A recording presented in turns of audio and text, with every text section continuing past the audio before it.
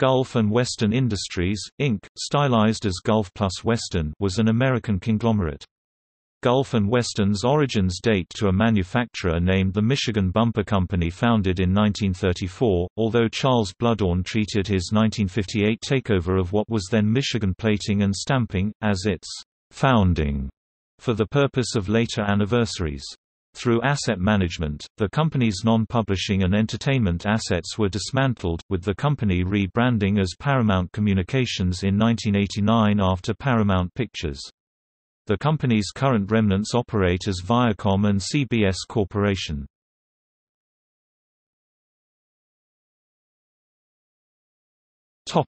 History. Bluhdorn period. Under Bluhdorn, the company diversified widely, leaving behind such things as stamping metal bumpers for a variety of businesses, including financial services, manufacturing, apparel and home, consumer and agricultural, auto parts, natural resources and building products, entertainment and publishing. A partial list of Gulf and Western's holdings between 1958 and 1982, with year of acquisition in parentheses: APS Holding Corp., auto parts manufacturer Paramount Pictures 1966, New Jersey Zinc 1966, Universal American, including Bourne Aluminum and Brass Corporation subsidiary 1966, Taylor Forge 1967, South Puerto Rico Sugar Company 1967, a holding company in Jersey City, New Jersey, with principal subsidiary, also called South Puerto Rico Sugar Company, a cane sugar refiner in Ensenada, Guanica County, Puerto Rico. Owners of Central Guanica, purported to once be the largest cane sugar refinery in the world.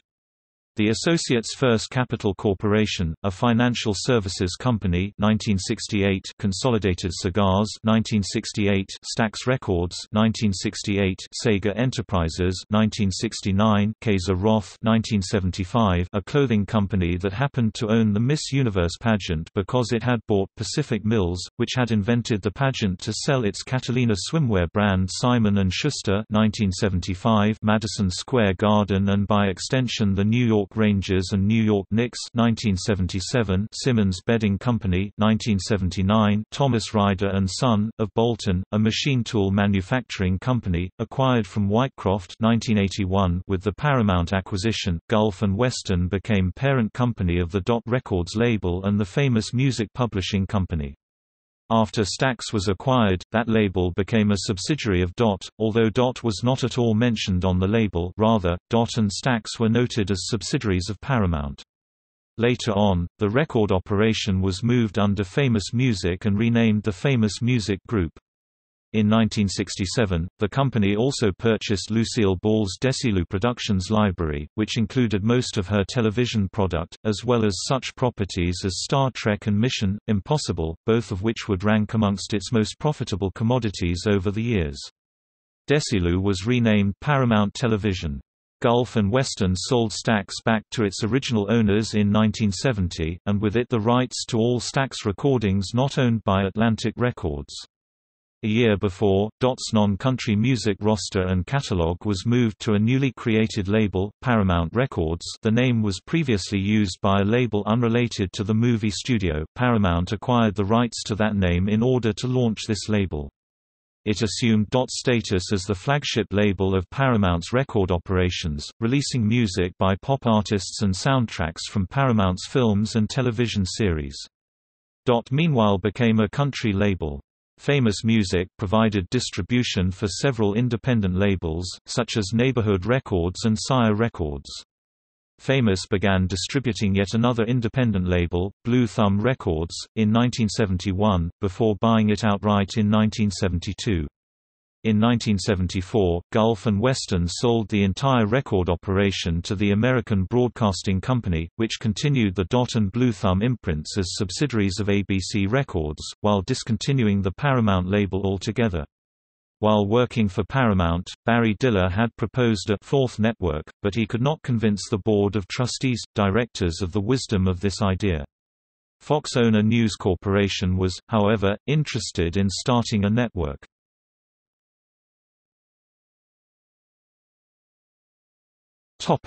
Early 1980s.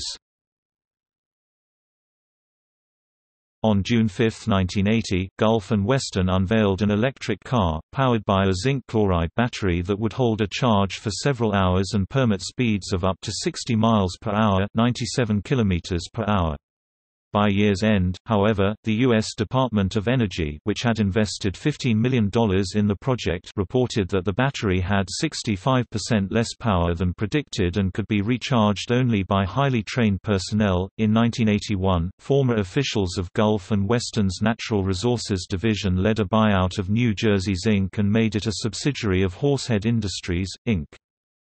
In 1983, Bluhdorn died of a heart attack on a plane en route home from Dominican Republic to New York headquarters, and the board bypassed President Jim Judelson and named Senior Vice President Martin S. Davis, who had come up through Paramount Pictures, as the new Chief Executive Officer.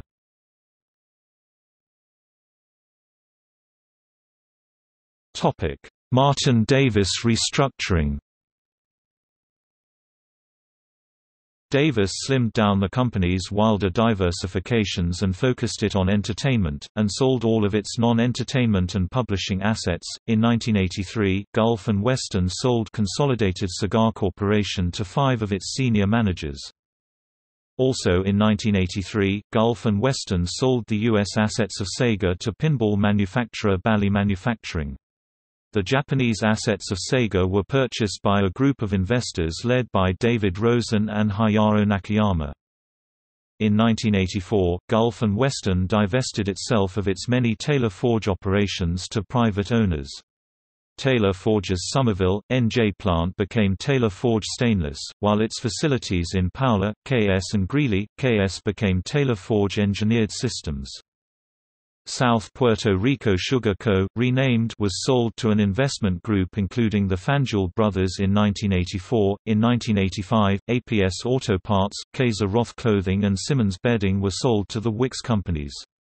The company, thus restructured, subsequently renamed itself Paramount Communications in 1989, and promptly sold the associates to the Ford Motor Company.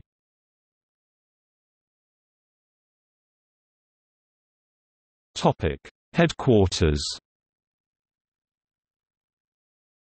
The Gulf and Western Building, 15 Columbus Circle in Manhattan, by Thomas E. Stanley, was built in 1970 for the Gulf and Western Company north of Columbus Circle, at the southwestern corner of Central Park.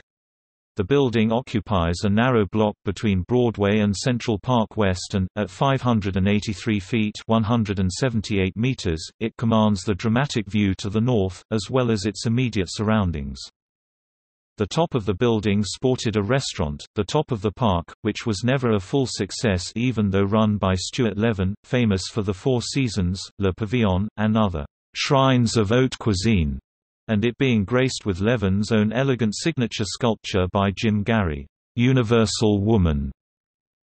Similarly, the cinema space in the basement named Paramount after the picture company that Gulf and Western owned was closed as the building was sold. Problems with the 45-story building's structural frame gave it unwanted fame as its base was scaffolded for years and the upper floors were prone to sway excessively on windy days, even leading to cases of nausea akin to motion sickness. The 1997 renovation into a hotel and residential building, the Trump International Hotel and Tower, 1 Central Park West, by Costas Kondylis and Philip Johnson involved extensive renovation of both interior and facades. For example, the 45 stories of the original office tower were converted into a 52-story residential building, enabled by the lower ceiling height of residential spaces. The facade was converted with the addition of dark glass walls with distinctive shiny steel framing.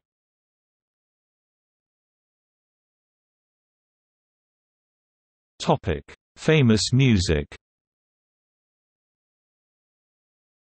Gulf and Western owned Famous Music, a music publishing company, through Paramount Pictures. The music publishing company was created in 1928 by Famous Lasky Corp., Paramount's predecessor. Viacom sold Famous Music in 2007 to Sony ATV Music Publishing, LLC.